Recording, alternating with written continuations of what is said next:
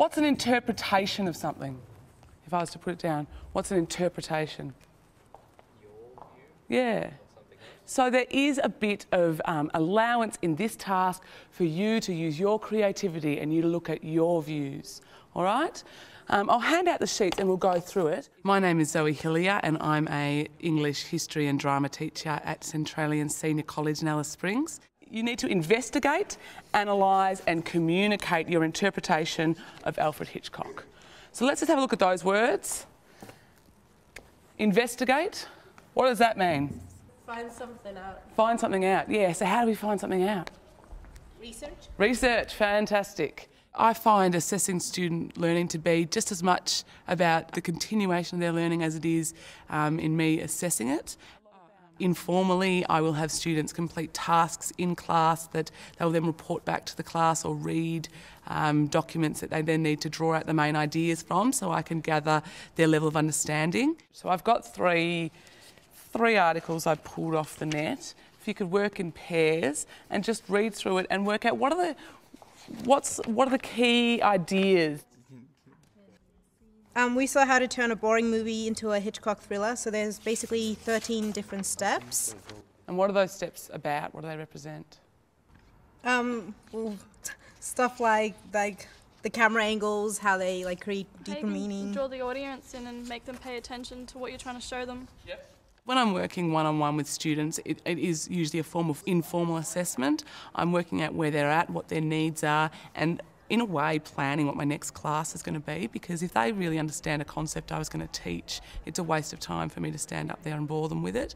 But if they're struggling on something that's completely unexpected, which is more frequent than I would expect, then I know that I've got to teach that explicitly in the next class. What you want to look at here is trying to get down to more, yes, they're looking at how to do things, but what you're looking at here is what is the effect, what is he actually trying to achieve, or what are the themes that he is obsessed with or Thematic into. concerns, is that what the term is? Yeah. Never heard that term before. Whereas I also use more formal methods where there'll be a set of standards which I will look at their work against and certainly go through it more thoroughly. So I strongly believe in the principles of assessment for learning. So I think that students need to be well aware from the very beginning what criteria I'm assessing and what that actually means for them. Dramatic elements is the language of the performance standards for drama. Really what we're looking at there is your filmic techniques. So things like what? Camera angle, yeah, wonderful. Lighting, sound. There's a range of strategies I use. At the beginning of every class, I go through it. At this stage of the year, I'm trying to get them to repeat back some of those key ideas to me. I also create a checklist because we use performance standards where the language probably isn't something the students are that familiar with. So I break it down for them so that they can really go through and check that they have addressed each part of the criteria, they know what it means. In the drama course, analysis is an important skill that the students do struggle with. So I make sure that in any task that we do, there's an analytical component, the who, why. I also think with analysis, they're scared of the word analysis a lot of the time, and they can do it, they just don't think they can. You need to be explicit in your analysis. What does explicit mean? Of course, I was just thinking about what last time when we were thinking of explicit, we thought naughty.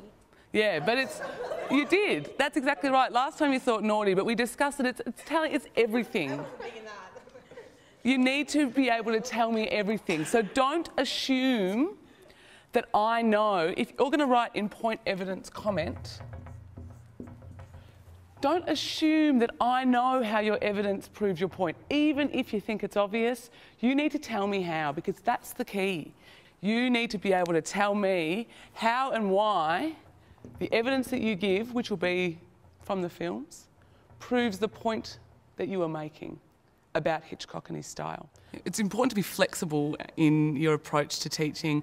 I often come into a class and start running it, and the questions that are being asked by my students indicate that what I had assumed was their prior knowledge or what I had taught before and assumed they remembered, they in fact don't. So I do need to throw away what you've planned and go back over some of those key skills and re-scaffold some of the essential ideas so that your students are where they need to be able to understand the lesson you've planned. To what extent can you, or should you, adjust your teaching and learning program to take account of changed learning needs. At what stages of your teaching program do you use student data to monitor the effectiveness of the teaching and learning? Do student learning outcomes improve when students are informed of the assessment criteria?